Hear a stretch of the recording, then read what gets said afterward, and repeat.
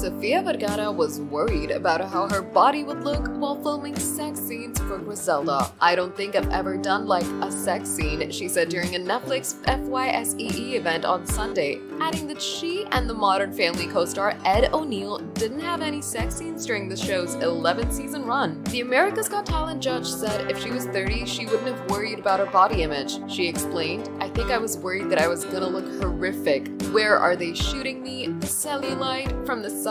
I'm vain, I guess." Though Vergara initially had apprehension about the role, she loves how the Netflix series, which premiered on the streaming platform in January and follows the life and death of Colombian drug lord Griselda Blanco, turned out. She shared, "It came out good. It's really dark, and Andre Baez, the director, is very artistic, and he made me feel super comfortable." The Modern Family alum recently revealed that she's looking to undergo every plastic surgery procedure under the sun. She said last month, "I'm gonna do every plastic surgery that I can do when I'm ready." Vergara admitted that she would have gone under the knife multiple times if it wasn't for her busy acting career.